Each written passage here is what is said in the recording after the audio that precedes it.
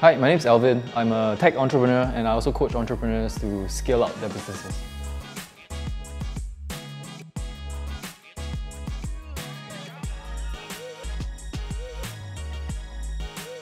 Oh wow. I think I just depended on depending on my youth, I guess, to get people to ultimately buy it from me.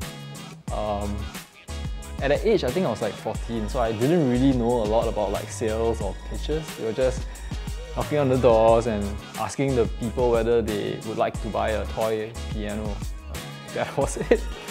And it was a numbers game, right? You just go door to door knocking until somebody like buys it, and then just rinse and repeat.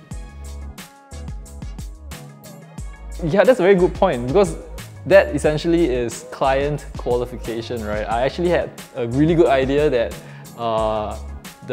when you knock on the doors, you realize who's at home, and you realize that the housewives are usually the ones that will end up buying the toy pianos. So if I knock on the door and I see that it's a housewife and I see like young children in the house, I know for sure it's a easier sell. But if I end up with like usually a man or an elderly person, it usually does not end up in the sale.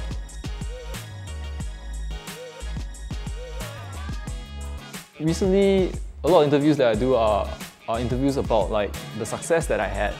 But I don't think enough people focus on the fact that it's not about the money or the success, but it's really about the vision and the reason behind why you do certain things. I guess not enough people ask me about that.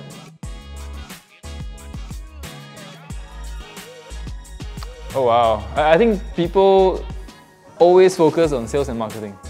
They think that's the way to grow their businesses, to scale up. And that's why when I coach my clients, I actually tell them that to scale a business is actually a very holistic approach. Sales and marketing, that's really just the tip of it. But there's a framework that I go through. It's 5 steps long, and we have so much more to cover, right? I use the analogy of a leaky bucket. The bucket being like your business, and then the water being your customers that come in, right? People think that they just want to have as much water as they can, so they find as much like sales and marketing tactics and tricks. But if they have a leaky bucket, the water is just going to flow out, and that's what happens to most businesses.